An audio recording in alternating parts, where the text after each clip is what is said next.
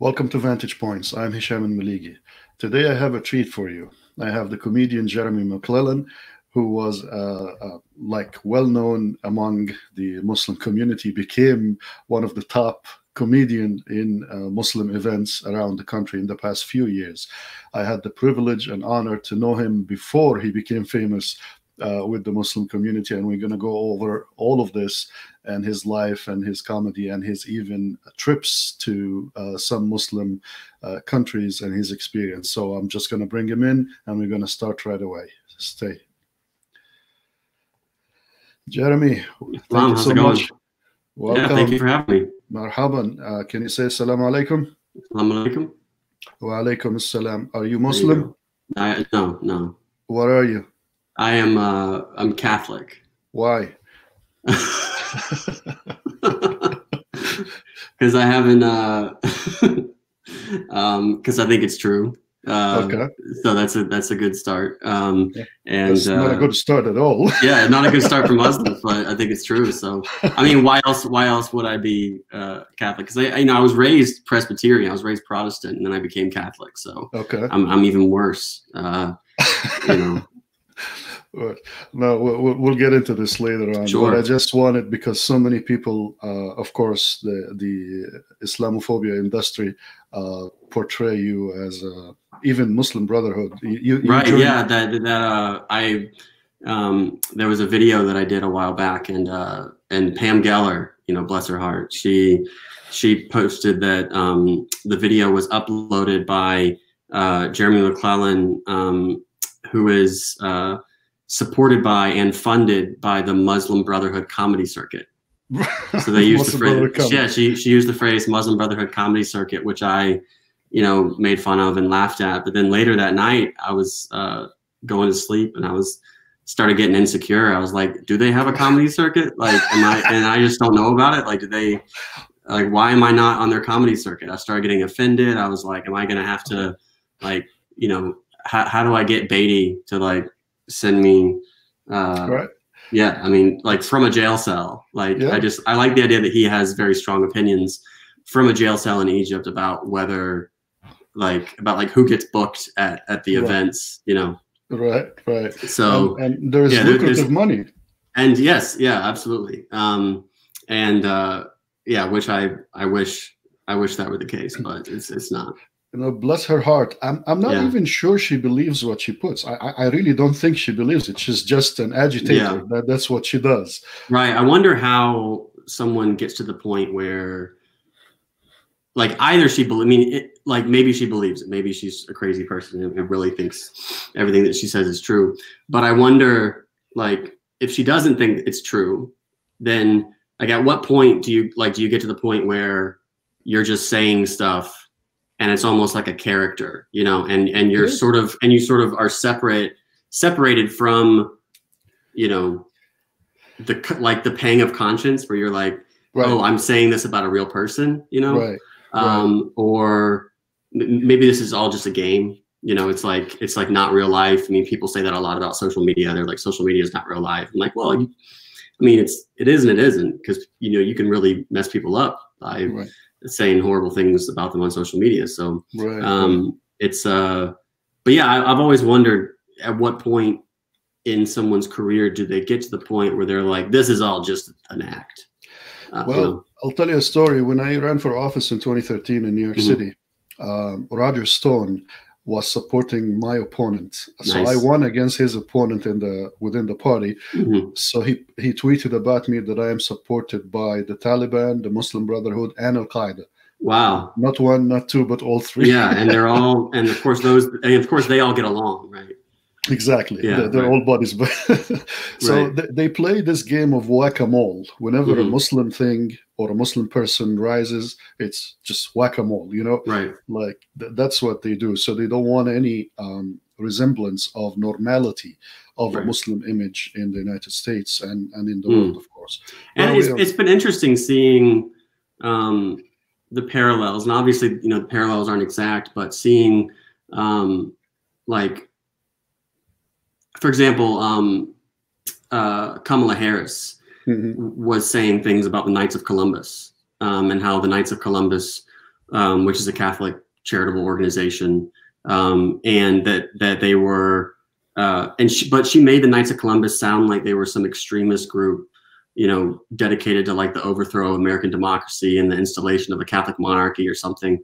Like she made them sound crazy, and like everyone in the Catholic world knows that like Knights of Columbus is like a group that your dad is in that like has these like fish like cooking like cookouts, these fish fries during Lent, and or like, you know, they like hand out food to the homeless or something. And so, but like to people outside of the Catholic community who are reading about like the Knights of Columbus, just the name sounds like, you know, it's like some colonial militant like Knights Templar group.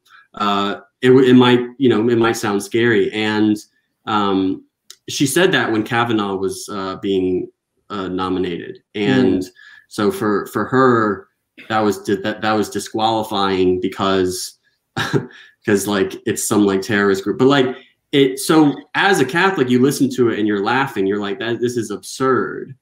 But then you realize that people who aren't Catholic, like, how would they know that that's absurd?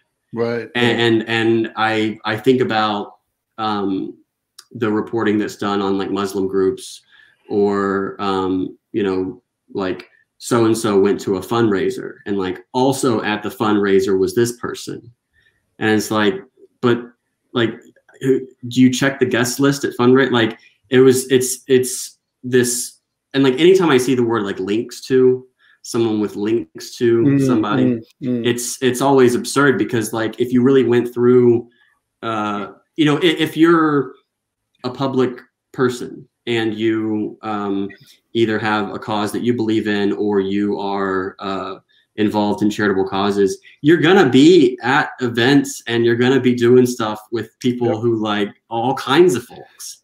And so no matter what happens, somebody can create a narrative where you are, you know, like people could create a narrative where I am, you know, a member of the Muslim Brotherhood, like a Pakistani, you know, ISI agent, or like a right-wing, like Christian terrorist, right? So it's like just by following the links and like, who have I talked to?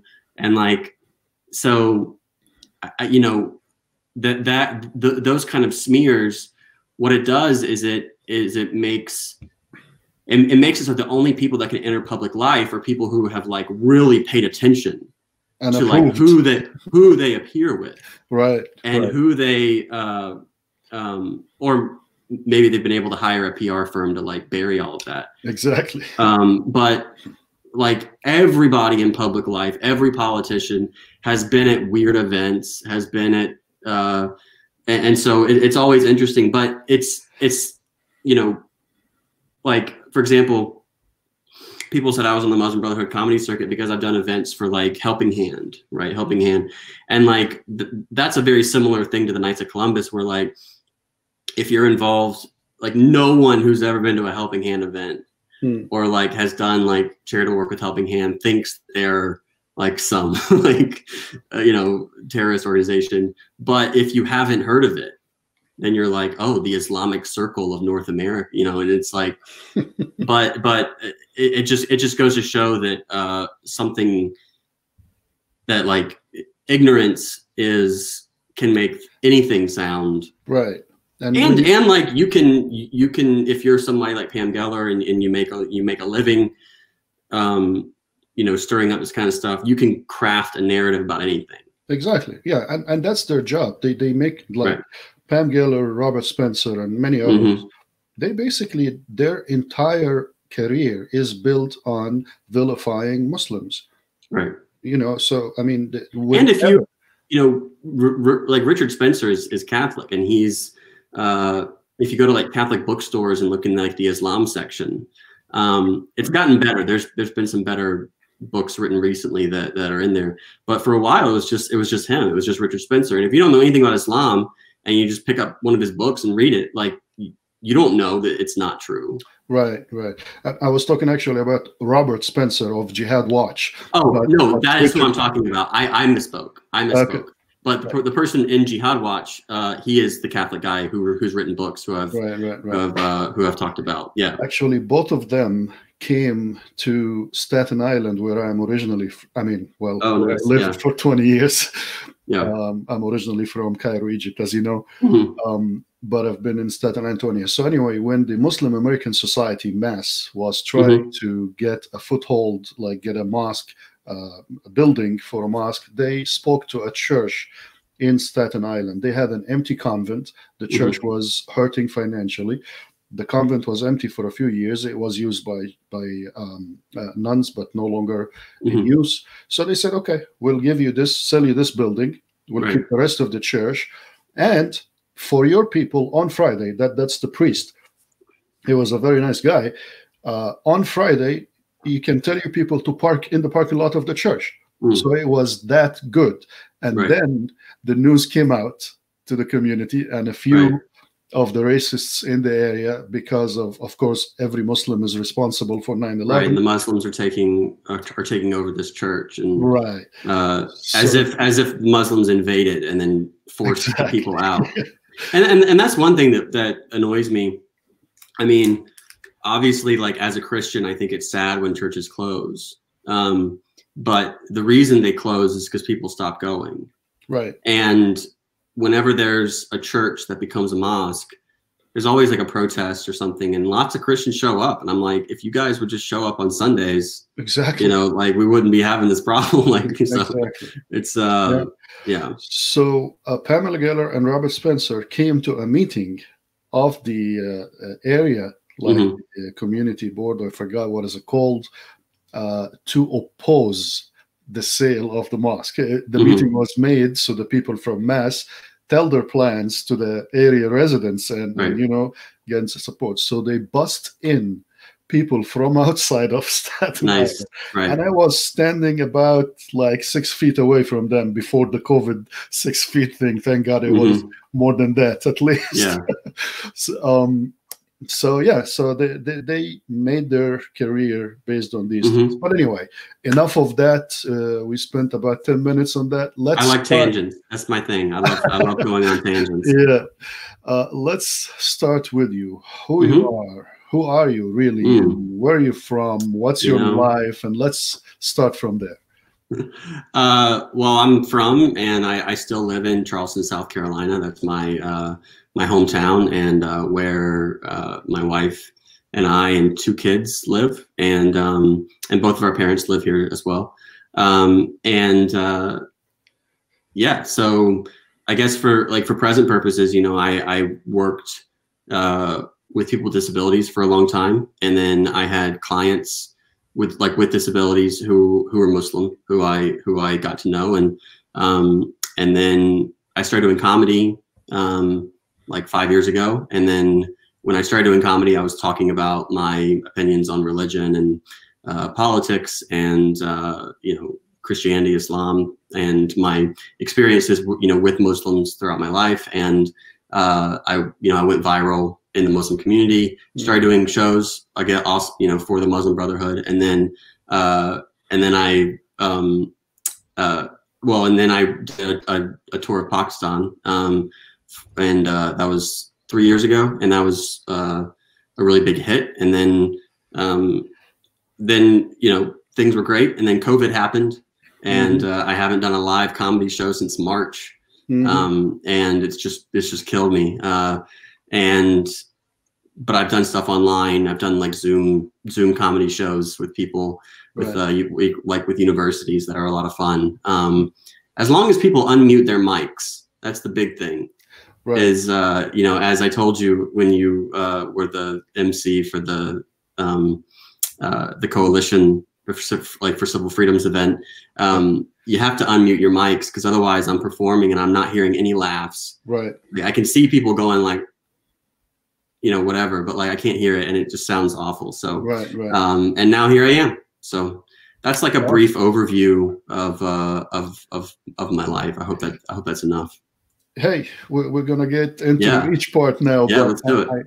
You became more famous in Pakistan than the That's United right. States at some point. But Yeah, at let's some point, I think it was when I did my tour, it just kind of blew up, and you know, I got like retweeted by politicians, and Really? there were everybody greeting me, and so yeah, it was a lot of fun.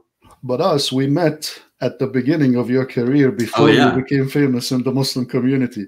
Was it the Students for Liberty in 2015? Yes, that's right. Students for Liberty, right back during my my libertarian days. I still have like libertarian streak, Uh-huh. but yeah. So during my libertarian days, we met, and that was Mhm. you were doing Muslims for Liberty, I think. Right. Um, So let's talk about this because people will be intrigued that here is mhm, this Catholic comedian mhm, who's more famous within the Muslim circles than others, right. who was a libertarian. And I Mhm. know that something happened at some point, but I want to get your, what went through your mind. How did you become libertarian? Why? What Mhm. is libertarianism to you? And why, if you left it or whatever happened? Sure. Yeah. So I have always had sort of like an anti-authoritarian streak, especially um, the you know, I became libertarian around issues of war, immigration, and like the drug war and civil liberties, things like that. I was always pro-life as a Christian, so there was, and of course, there's obviously a huge split within the libertarian movement about that. And I guess you know, so then I was libertarian comedian. I toured with Gary Johnson when he was running for president, and that was fun. Um, and but I think I became, and this is a debate within within libertarian circles about like, is libertarianism just a sort of a collection of policy positions that you have, or is it like a philosophy of like the human person, and what it means to have rights?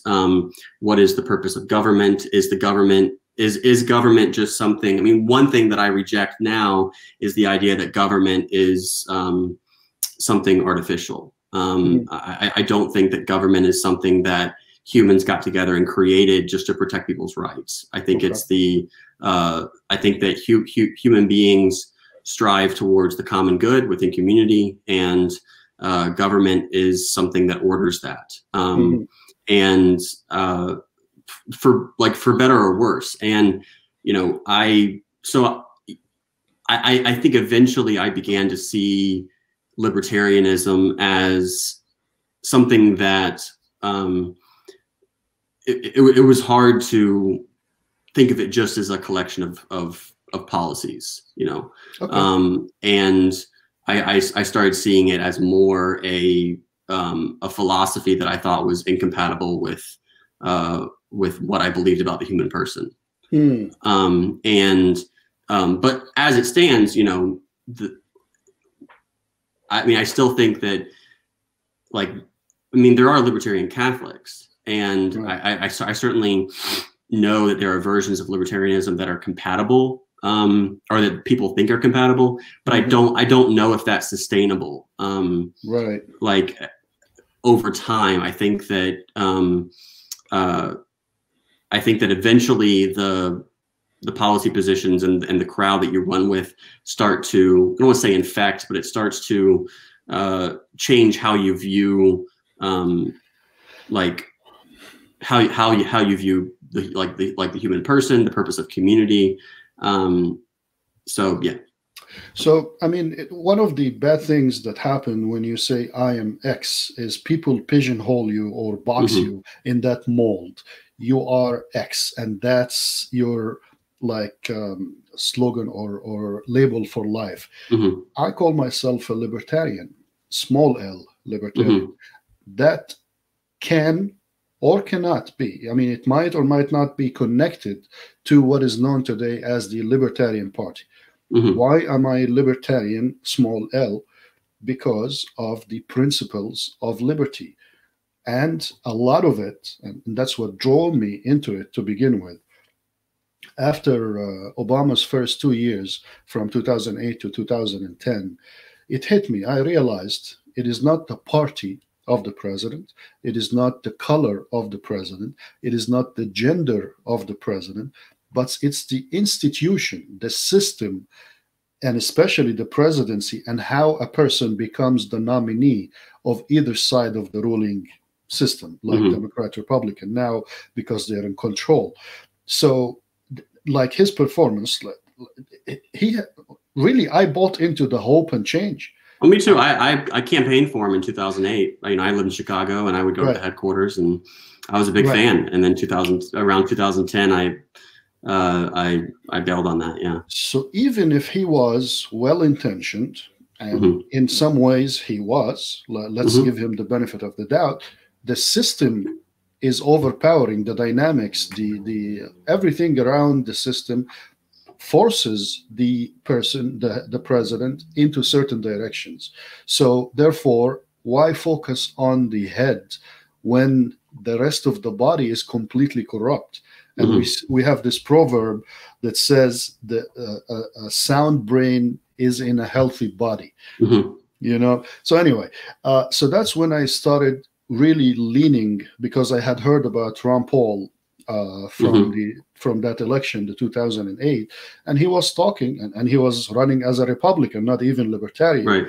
And he was talking about liberty. He was talking about anti-war positions, and so many things that resonates with a lot of people across the board. Like decent human beings would accept that. So anyway, so I looked, what is the closest philosophy of a political party to these principles of equality, humanity, liberty, this and that. And I've seen it in the libertarian principles. The conduct of many who call themselves libertarian is completely, in my opinion, and I'm sure you had some experience with that, opposite. Yeah, I think... Right. I think that at a certain point, I got to the point where it just wasn't helpful to identify, because even though I may have positions that were shared, or that like that I shared with libertarians, the reasons why I supported those policies were different than sort of the libertarian. Because I mean, libertarianism is pretty much like classical liberalism. I mean, it's sort of liberalism as it was understood in the past, and I'm not a classical liberal, and I don't believe in that. And I mean, just for one thing, liberty, the idea of liberty, of being free, it's freedom to pursue the good. And to achieve the good and to choose the good. It's not, liberty cannot be the ability or the like the ability to choose evil. Right. Because if it is, then you have to say that God isn't free. Right. And God is obviously the most free being, but God obviously doesn't do evil or can't do evil, however you want to say that. And so our ability to, like when I think about myself, like my ability to choose evil is not an expression of human freedom.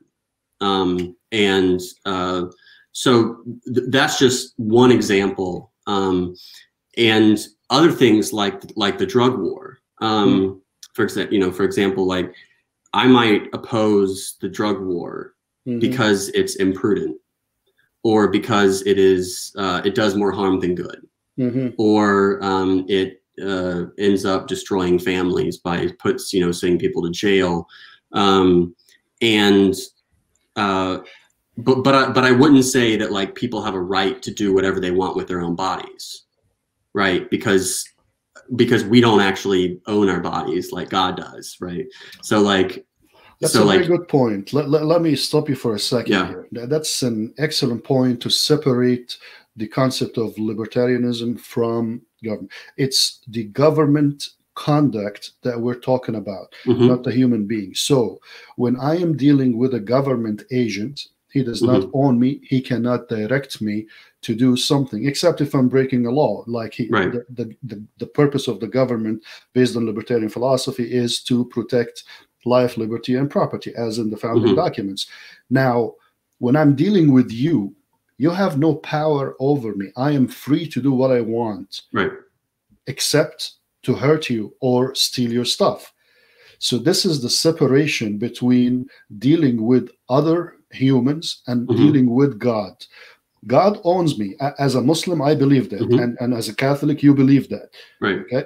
So I wouldn't, it is forbidden for me as a Muslim and like the Orthodox mainstream Muslim or the majority believe that tattoos are haram, forbidden. So I do not own my body in this case. I cannot have a tattoo because God owns me. But this is self-imposed. The government cannot come and tell me, put a tattoo on your body or not to put a tattoo on your body. That's the separation here. Right. I understand that. And I think that I think where we would part ways is that, like, I think the government does have a role in directing people towards the good, and towards the common good, towards virtue, and not just protecting our rights or liberty or property. Because I think that that's just not what the government is. So I think that would be a big difference. Now, this is how the government does that is a huge question, and whether the government is, I don't know if you've read Wael Hallaq's The Impossible State. Wael Hallaq's The Impossible State. It's brilliant because it's and there is like a form of libertarianism that I still kind of flirt with, where like, okay, I do believe that the state is this like does this, and that that the job of the state is to direct us towards the common good and towards and so is the nation state the organism that does that? And there is a big strain within Catholic thought that says no, that the nation state, and in Wael Hallaq's The Impossible State, he does the same thing with Islam, where he says that like the presuppositions of the nation state are so different from the presuppositions of Islam and Sharia that it's that trying to combine the two is monstrous, right? So you can have, for example, a Catholic monarchy. You think about Catholic monarchies in there's a book called Before Church and State that I'm reading right now that's interesting, and it's a lot like The Impossible State, but from a Catholic perspective, because it goes to like 13th century France, and it shows how the church and state were sort of interwoven, but there wasn't this like overburdening like law, and the same is true throughout history with like the caliphates or kingdoms or empires, where you might have like the emperor might be one religion, but your city might be a different religion. And one thing that I've always been really interested in is pluralism, and I like pluralism to be chunky. Not like in my opinion, I think it would be fine if we had cities in the United States that were Muslim, that were governed by Sharia or whatever, and also cities that were Catholic. And I think that would be that kind of chunky pluralism existed for the most part under empires, under kings, under where it was actually a lot more hands off Exactly. than the modern state. And so if we try to, for example, turn the American nation state Catholic, right?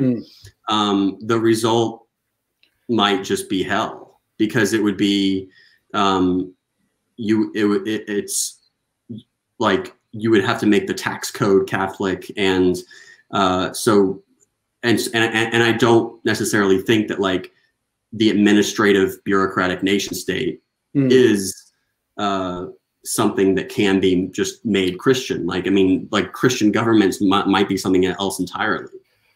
This is such an amazing discussion, and allow me to go back a little bit. Please, please. So you mentioned now the nation state might not be the best, and I agree in many ways, especially with the Constitution in its current form and amendments, because they intentionally made it so that it is completely, not completely, but I mean this separation.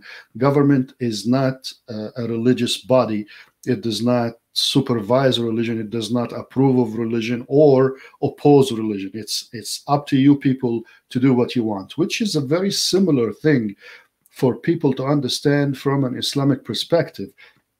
And many Muslims do not even understand this, including like imams and scholars and stuff like that. The thing here is, under the Prophet Muhammad Medina Confederation, you had Jews, you had Christians, you had Sabians, you had so many different groups living together in a society. What is the issue here? Okay, two Christians come to you in a dispute. They have the option to resolve their dispute in an arbitration or a mediation within their tradition. If they opt to use the Islamic legal system, they have to be willingly wanting to do that. Similarly, I remember Judge Napolitano was on Fox News, and they were all up in arms that Sharia law in Texas, out of any state. And there was this arbitration method because courts are overrun by cases, so they do a lot of arbitration. So there was this Muslim arbitration system set in place where two Muslims, under supervision of a judge, an arbitrator is assigned, probably a scholar or someone who knows, and they go to them, and then the resolution is approved by the judge. So still, the American secular government judge is the final, has the final say on things. But they were all up in arms in Sharia law, and if you know what is, you would want it in every way. Well, if I let's say that I were to get coronavirus, and I am on the bed, like the hospital bed, I'm unconscious, I'm just wasting away, I've got a feeding tube, and what should the doctors do with me? Well, I've made it clear that as far as end-of-life decisions, that I would want I would want the decisions to be done in keeping with the teachings of the Catholic Church, right? And that means like no euthanasia, and there's different things that are like, well, what's an extraordinary circumstance, what's not? But I've made that clear, and so if that were to happen, a judge would have to rule based on the teachings of the Catholic Church.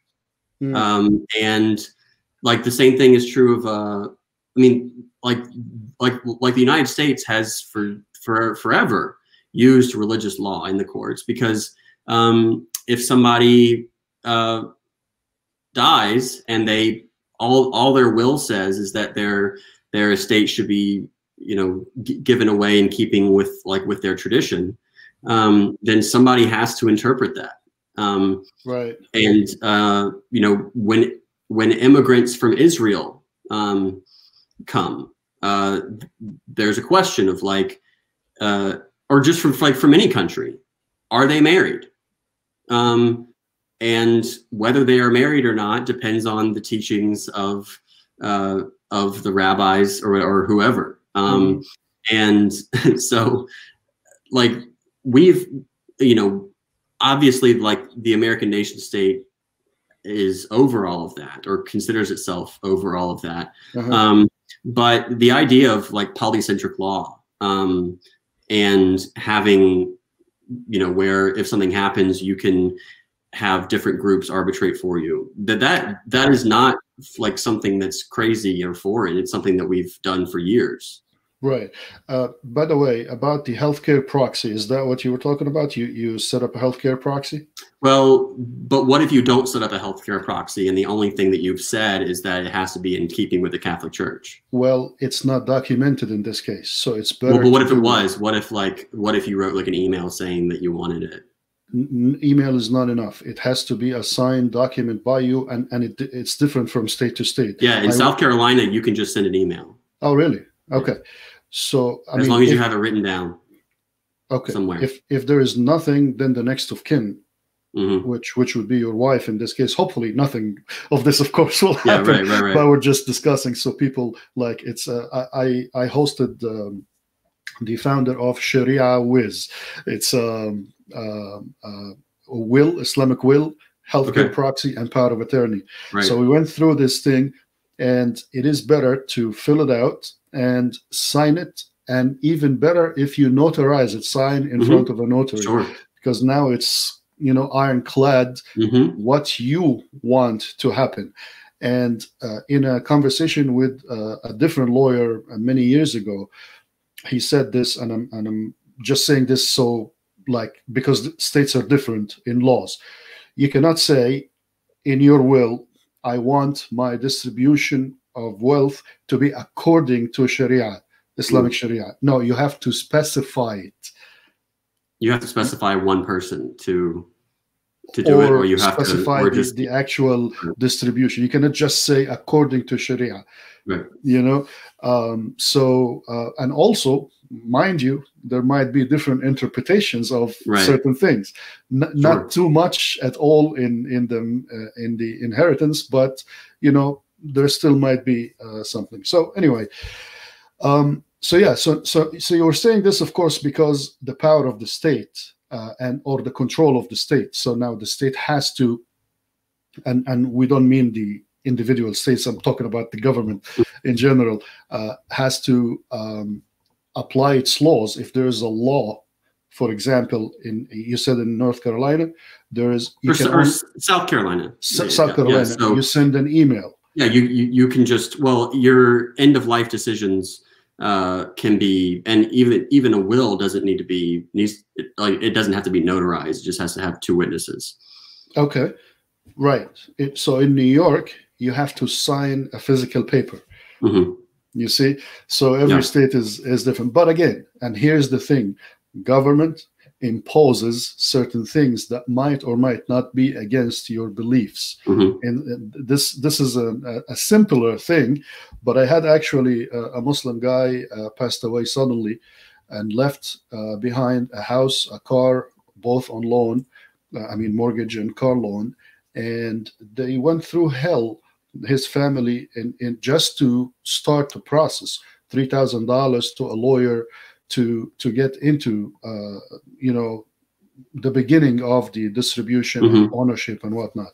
So it's important for people to look into this, but that's a good example of how government kind of complicates things but also keeps things orderly, you know? Right. Yeah, I understand.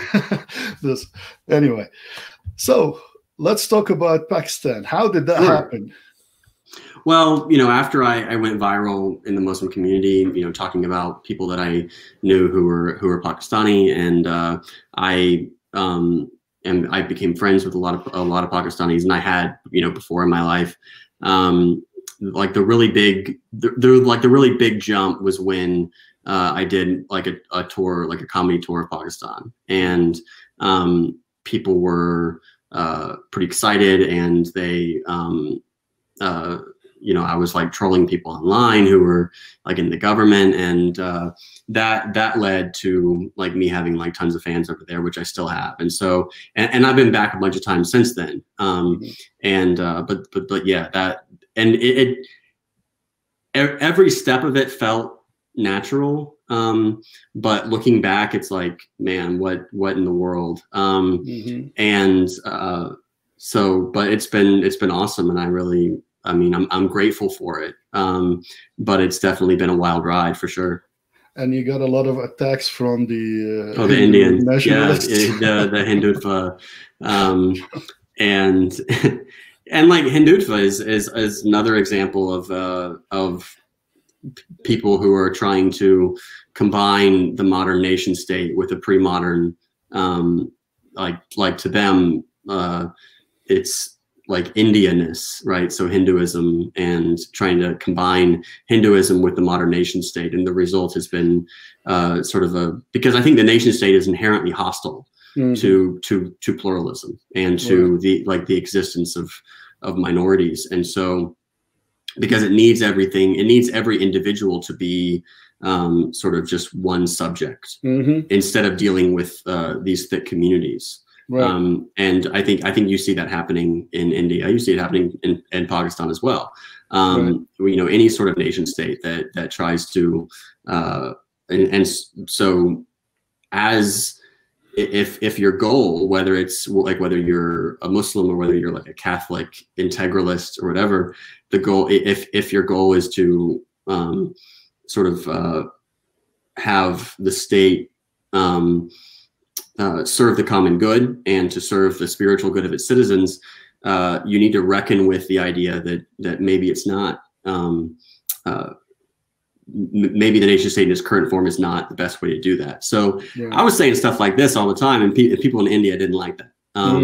They were not big fans of my interesting opinions about polycentric law or whatever. Right. So, but yeah, I got trolled a lot by them, and then I responded, and then they sort of, it became sort of a thing. And yeah. Awesome. I remember, I think it was 2016 or 2017 at also the Students for Liberty. On stage, you said the following: "I regret that Rand Paul couldn't be with us today in person or in spirit." Yeah, right. Yeah, I said that yeah. So, right, I was supposed to open for Rand Paul and at the Students for Liberty convention, and this was, and he didn't show up. He sent like a video, and there was another speaker who was not able to make it because of Trump's travel ban. And it was really strange to see, like, just to step back and be like, okay, Rand Paul doesn't like, and Rand Paul supported the travel ban, and so it was just a bizarre series of events where like one speaker banned another speaker, which I've never seen happen before. But yeah, so I got a lot of hate for that from I guess right libertarians who were and at the time I guess you'd call me like a left libertarian, and yeah, got quite a bit of hate. But what I loved is that the people who hated what I said put the video online on YouTube and were like, "How dare Jeremy?" But in the video, everybody's laughing. Exactly. And so I'm like, all right, cool, thank you for that. It was very smart. I appreciate the promo for that. Right. Yeah. So, I mean, if you put up a video of me like bombing, me not doing well at all, then I wouldn't like that. I'd like get somebody to try and take it down or something. I think this was the beginning of the decline of the relationship with the libertarians. Maybe so. But this was an awesome summary of what Rand Paul really is. He's not with us in person or in spirit. He's supporting the ban, supporting a lot of Trump policies, which is anti-liberty and this and that. So yeah, I mean, I couldn't agree more. I still don't know what to think about Trump, because I think I've come down to it's just all being about ego. And because if he wanted to be a dictator, he's got so many opportunities that he's had to just like, whether it's the pandemic or I mean, and I guess we'll see if he loses the election and holds on to power or something crazy like that. But like, you know, he hasn't functioned like a dictator. And but he talks like one for sure. Right. He talks like and if you listen and you don't like him, like if you don't think he's funny, right? If you don't think he's funny, then he's terrifying, I think. Right. And like, and the stuff that he does would make you think that he's just gonna start, you know, doing all kinds of crazy stuff, but he never does. And like, is it because of him though, or the surrounding? It's surrounding people. Okay. And like, for example, I've been really angry with him recently because he ran as a populist, and he has not done anything in terms of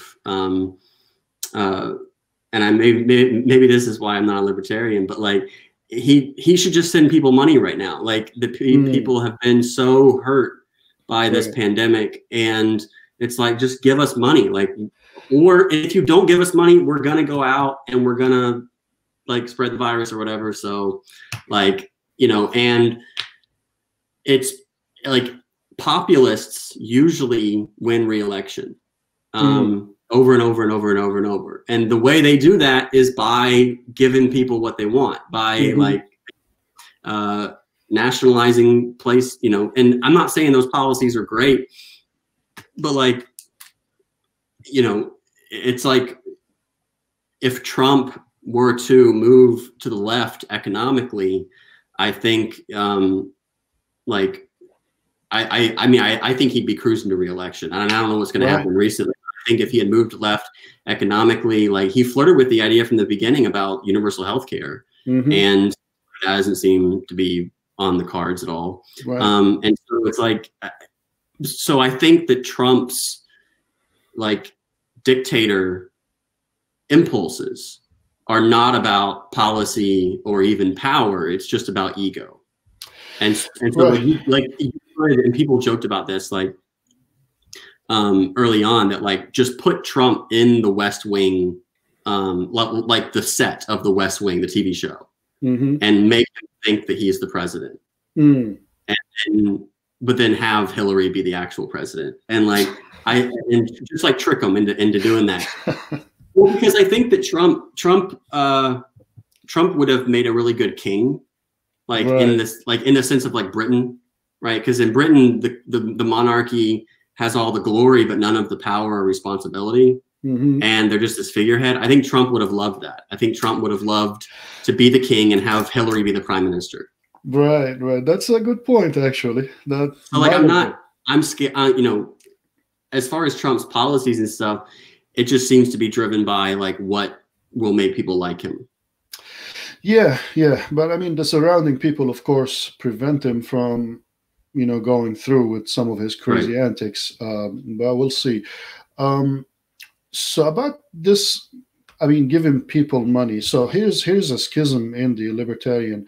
So you have libertarian ideologues, similar to liberal ideologues or conservative ideologues, where the government should not take from like everybody who work, the taxpayers, and distribute that wealth. Okay, that's a good principle. That's taxation is theft. That's 100%. I don't think that's true, but okay. Yeah, I'll go along with you for that. From a moral perspective, like just the principle. Like if okay, so compare this to the zakat system or the alms in Christianity. The Christian person or the Muslim person is self-declaring and willingly giving. It can be a treasury. That's one of the ways. Fine. But it's self-declared and self-given. Now, taxation system is what? That the government puts its hand in your pocket, count, and take what it wants. Here's the difference. So from alms point of view or zakat point of view, if we don't do it, then we deal with God's either pleasure or anger or whatever. So that's an individual thing.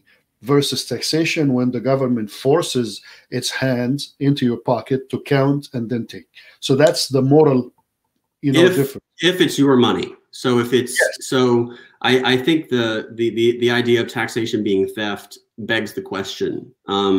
So if government is legitimate and if it has to spend money, then, and if the government has authority over you, then like whatever system of taxation, like whenever it does that, whenever it like takes money from your account, and then it's not theft, that's their money, it's not your money.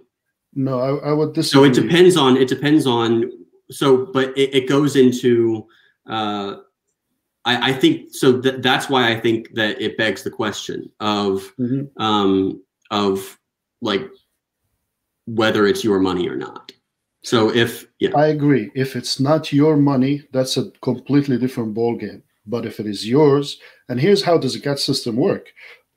You give the money, including to the treasury. And at many points in history, in Muslim ruled land under Khalifa so-and-so, there were, especially Umar ibn Abdul Aziz, one of the famous early caliphs, there was enough money, and he used to tour the country looking for poor person to give money to from the treasury, and there were no poor. Why? Because there were true Muslims who gave their true zakat, including to the treasury, to run the affairs of the country or the defense or whatever. And people who didn't give any money, they were just left alone. They were just allowed to be super rich. So they were assigned. They were assigned stipends from the treasury. No, I mean like people who, I don't mean people who didn't have any money. I mean people who didn't, like, who refused to give money. Like if somebody refused to give zakat, what would happen? So that's on them. Like, okay, so here's something. In Islam, you do not, like you should not come out and say, I am not going to give zakat. For example, like if so what if somebody did that? What if somebody came out and said, I am not going to give zakat? Then that's under a Muslim, true Islamic rule in a just society, fair and everything. Then that would be going basically against like what's completely solid known part of the faith, like a pillar of the faith. That would be blasphemy. Not only blasphemy, it could lead to other things, but of course it's so complicated that it. I guess my point is that, like, you know, you say that like zakat's voluntary or that like alms are voluntary or whatever, but like, I mean, I don't know of any system where people who refuse to give zakat or alms or, you know, pay taxes were just left alone. Like they were punished, right? At the time, it wasn't an issue, especially during that time of Umar ibn Abdul Aziz, because there was enough. Like the people, and here's to your point of the government role should like guide the society towards more just and virtue.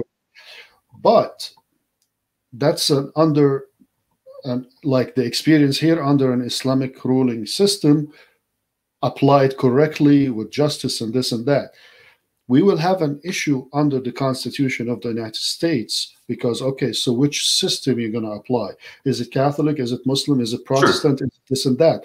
So I kind of like the American Constitution because it allows for the freedom to have the smaller groups. Like, for example, the arbitration system, like we mentioned in Texas. Right.